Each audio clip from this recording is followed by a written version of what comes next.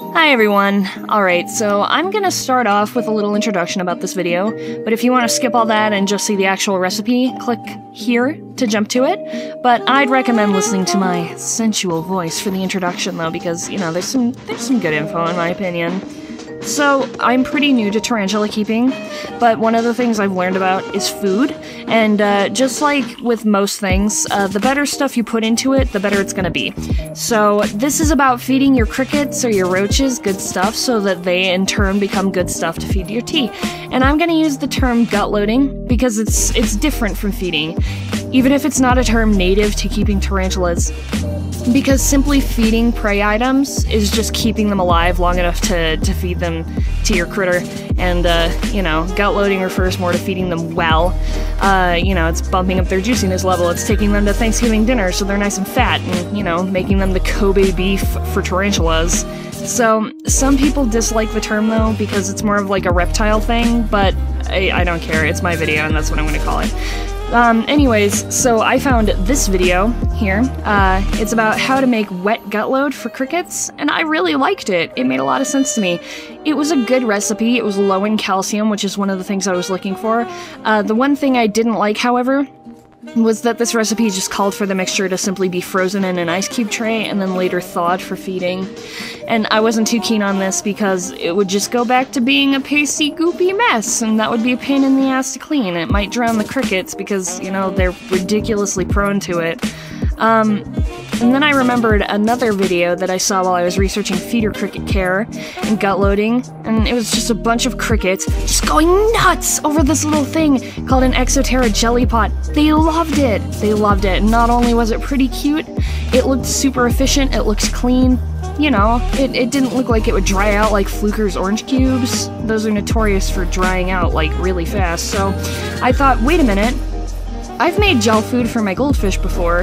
It's similar. It's similar to the one in the first video, and I could probably make it into a gel like the ExoTerra jelly pot, so I'll just, you know, make this. So the goal of this is that I'm gonna try to make a wet gel gut load that's nutritious and contains good moisture, optimized for prey items that'll be fed to tarantulas. And without further ado, let's get to the actual recipe.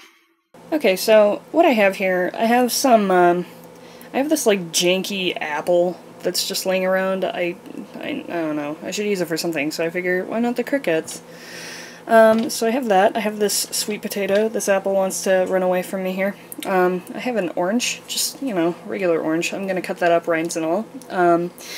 I have some red leaf lettuce, and I got some kale. Like, I've seen people say to use mustard greens and stuff, but I couldn't find any. But I could find kale, and kale's pretty nutritious. So, I figure I might as well do that. Now, because I'm gonna be trying to make like a wet gut load for tarantulas, I need to not have a ton of calcium in there, because tarantulas, they, if you give them too much calcium, they're gonna have a big problem molting when the time comes. That's why when you see videos of people feeding like mice and stuff to tarantulas, I've heard that is not the good thing here. So, I'm gonna chop these guys up, and then I'll show you what to do next. Alright, I got these nice and chopped up. I just want to make a couple quick notes for the apples. You know, I took the seeds out because we shouldn't eat apple seeds. They're not good. You know, and then for the kale, I just, like, cut off the stems so it's mostly the leafy part. And then this was super cheap. Sweet potato, like $1, apple 50 cents, orange 50 cents, head of lettuce $1.29, kale $1.29. So this should be pretty affordable. So what I'm gonna do now is just toss it all in the blender.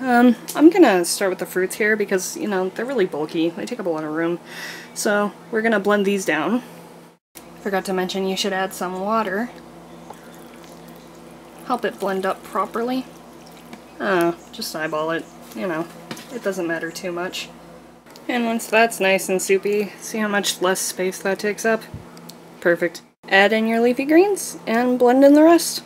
And once you have this thick green paste that's, like, incredibly unappetizing, you're ready for the next step, which is to add the gelatin. So for this next step, you want this unflavored gelatin that's, like, designed for desserts, but we're not using it for desserts, we're using it for crickets. Why would you use it for desserts when you could use it for crickets? So the first step here is to get some cold water. You want a cup of cold water and a metal mixing bowl. This one's not too big, it's just a small one. So, you know, pour that right in there. You should have 4 packets of this unflavored gelatin, and for this we're going to use all 4 because, I mean, let's face it, one just isn't enough. So we're just going to dump all 4 packets of this gelatin mixture in here. And then I'm going to mix it up. I'm going to mix it up so that it's, you know, blended in better. And then we're going to let it sit for like 5 minutes. I'll show you what it should look like after. You're waiting for that cold gelatin to set up and get all sturdy for you. Just boil like 3 more cups of water. 3 more cups of water. Alright, so this looks approximately appropriate. It gets pretty thick. You know, kind of jelly-like. Looks like it would be fun to play with. So once it's like that, we get our boiling water. And slowly pour this in here. Don't want to splash all over the place, burn yourself, because that would suck. No one needs that. Perfecto. And then we're just going to start mixing this until it's all dissolved. Should look nice and clear, just like regular water. Maybe not like regular water, maybe like some variety of tea. It has like a faintly yellowish tinge to it. Anyways, I'm going to be a careful person and put this in with both of my hands. We're just going to add that to the vegetable and fruit mixture that we have in the blender still. My blender's looking pretty full, but that's fine. We're just gonna blend this up nice and smooth. And finally, we're just gonna line a baking pan or a corningware or whatever the heck you have laying around. Line that with some saran wrap to make the demolding process easier, and then just pour it in there. And now that that's all taken care of, I'm gonna pop the lid on this one because this has a lid. You don't have to though, it doesn't matter. And then just throw that in the fridge overnight until it gets to be like some kind of disgusting vegetable jello cake. 6 hours later. Alright, so fortunately with some of the leftovers, I had a little bit too much for that big container. I poured it into this smaller container, and fortunately it got settled way quicker, so I can just finish this up for you guys. If you can see, you can press into it pretty well. It's nice and jelly, comes out clean, right? Okay, so what we're gonna do is we're gonna like flip this over. I'll see if I can do it while I'm holding the camera. Let's challenge ourselves. No, there's no way I'm going to be able to do this. Anyways, you flip it over and then you like hold down on the saran wrap and then lift the thing up. And that should... Oh, wait. It came out. Oh, convenient. Haha! I was better after all. And then you just peel this off. Mmm. Appetizing.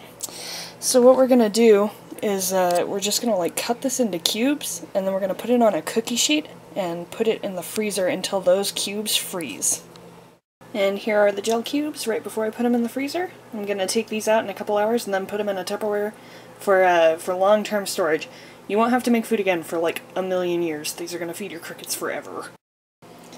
And there you have it. You have your gel food all set up, ready to go. The reason that we froze these before we put them in here is so that, you know, you could pull them apart from each other. They wouldn't freeze together as badly, you know. And then all you should have to do to get these ready to serve is just run them under a little bit of cold water until they start to get squishy again. And then they should be well on their way to thawing at that point. So hopefully this works out for me, and hopefully for you too. Alright, just one more note before we finally wrap this up. After asking around, I came to the conclusion that you should do a combination of wet and dry gut loading for prey items for tarantulas. And for tarantulas specifically, many people have recommended chick feed to me because it's high in protein and fat, and you can pick that up in places like Ace Hardware or Murdoch's if you have those around. A few options I've heard other than that are oatmeal, fish food flakes, Purina or Fluker's cricket chow, dog kibble. Those are just some other options that I've heard of. As I said, I'm a novice tarantula keeper myself, and any advice or input or knowledge that you have to offer is totally welcome to me. I just figured I'd share what I'm doing with everyone while I'm at it. Even if it turns out to not be so great for crickets, especially for tarantula crickets, or roaches, whatever you're doing. You can see my goldfish are pretty into this, so if there's interest, I'll do another video with a recipe more designed for goldfish gel food, because they do benefit from slightly different things. Anyways, thank you so much for watching. Please let me know if you disagree with anything and why, if you have good information to share, if you tried my recipe yourself, how it worked for you, all that good stuff. And I'd really appreciate a like if you found any of this helpful too.